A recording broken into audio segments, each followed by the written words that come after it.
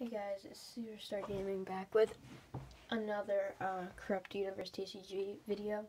I've made 20 new cards for you guys, making the set officially at 100 cards. I'll show you the entire stack at the end. And some of these artworks are pretty good on my part, so I'm stoked to show them to you guys. And I promise I won't always make TCG videos. I know you guys are going to probably be a little bored of that. I know you guys came here to see other things. I'll post probably Call of Duty or Roblox or something. And my birthday's coming up, so I might post a haul, or I will post a haul. Unfortunately, I don't think I'll be getting many more Mario plush because my mom won't let me get more because she says I have way too many. So I don't know. I don't think I'll be getting any Mario plush, but I'm definitely getting Lego sets, and I'm getting iTunes gift cards so I can spend them on Clash Royale, and I'll probably download Airshoe back onto my phone because I deleted it, and make a video of me spending that money and hopefully getting a legendary card. So anyway, let's get into this. We have Blue Star, 3 magic, 300 attack, 300 health, 250 attack. You can sacrifice this card to attack with another star card twice. There's a lot of cards in here that you can sacrifice to do things, and Blue Star goes well with Green Star. He's the boss creature of the archetype. 5 magic, 400 health, 300 attack. The king of all stars, as he is the eldest and looks after the others. He's a rare, and the reason he goes well with that because he has the highest attack out of all the star cards. So he works well together. You can get 600 damage off on a creature, or even your opponent's galaxy if they're unable to play a creature. So that goes really well together. Up next, we have a Chlorophyte card, Ellie Lord. 5 magic, 400 health, 300 attack. This mysterious creature is made of all the elements. He controls the weather and temperatures of the galaxy. I made a lot of uncommon cards because I didn't have a lot of uncommon cards before for making packs. Like, it was unbalanced, so I made more.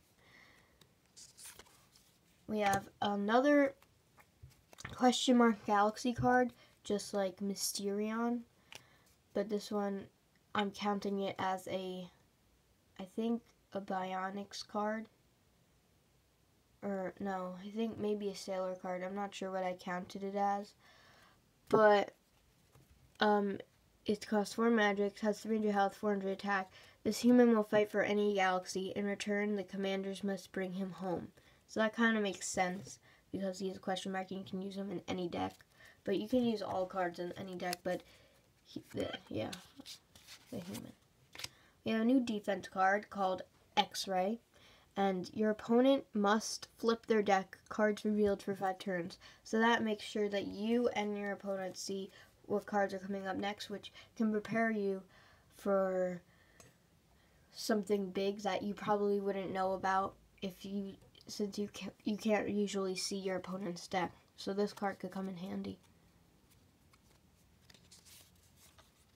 We have another star card called Red Star from Sailor.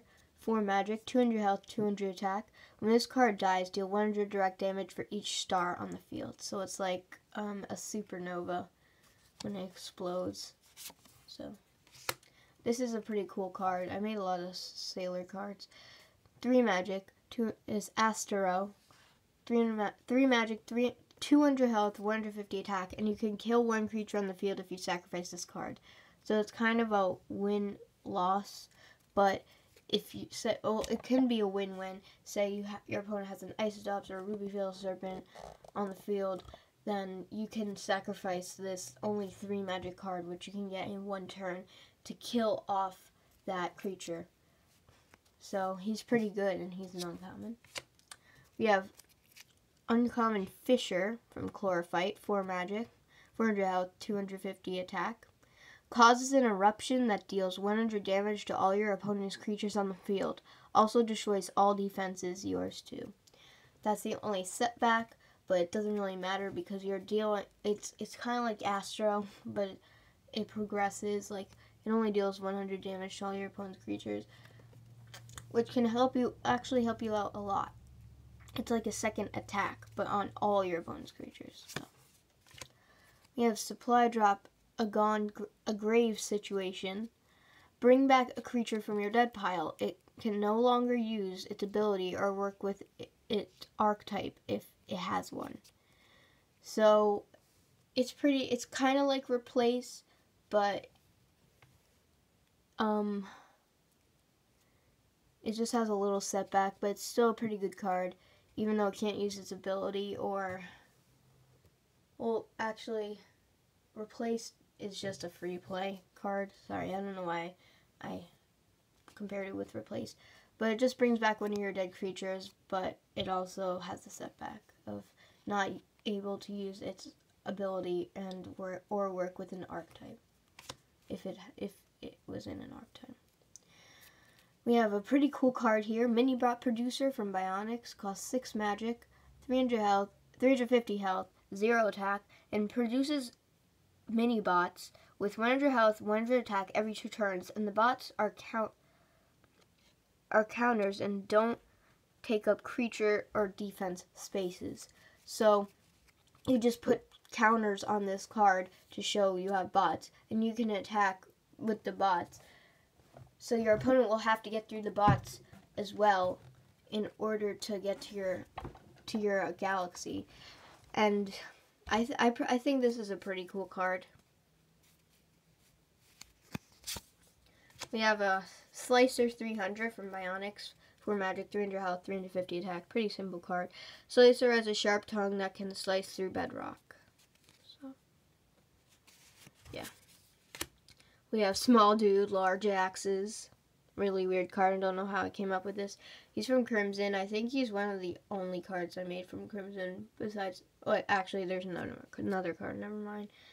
Costs 4 magic, 200 health, 350 attack. He can one-shot the Mini Bot Producer.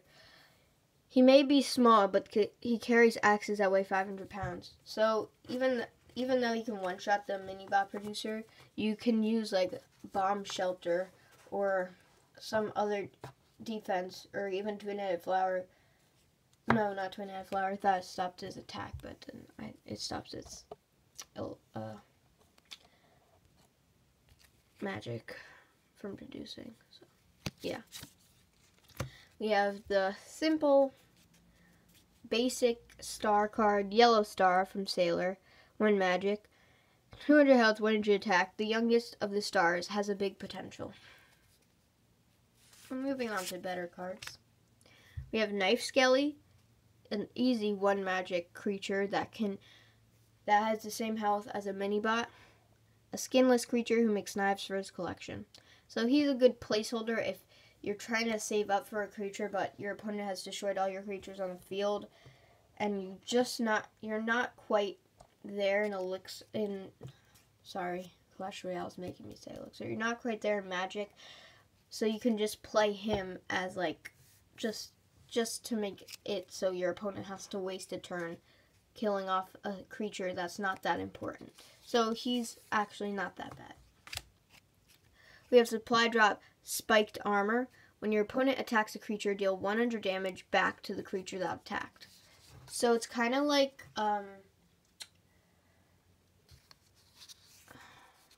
Deflect, except you don't need to be from the same galaxy as that creature. We have the Enchanter, weird artwork. 5 magic, 400 health, 300 attack. Take control of your opponent's creatures for 3 turns. So he's really good. I think I meant to say creature for 3 turns. So I'll probably change that because that's too OP. We have Revamped Vamp. Get it? 4 magic, 300 health, 300 attack. This vampire can transform into a mechanical bat that travels faster than light. So another simple card. Moving on to the better cards. We have the last super duper really rare I'm going to make. It's for my sister Katie. Bussicorn, because she likes unicorns. And it's the only super duper really rare for Chlorophyte. So, cost 10 magic, 700 health, 600 attack. Really good. And yeah, that's all I have to say about that. Moving on to the better artworks. Alright, second to last card, Amethyst Knight. I drew a lot of these cards in my French class when I was in school because we were doing like presentations for a project and I had nothing to do because I already presented, so I was just making card artworks for home. He costs 8 magic, 600 health, 500 attack.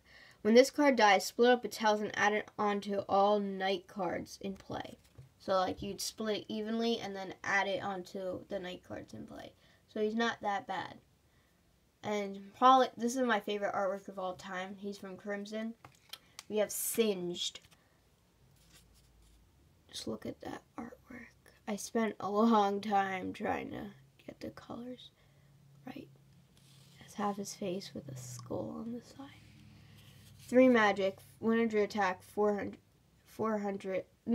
health, 400 attack, because, you know, usually burned people don't have that much health, but he has a high attack. Burned away from a fire on Crimson, he still continues to fight.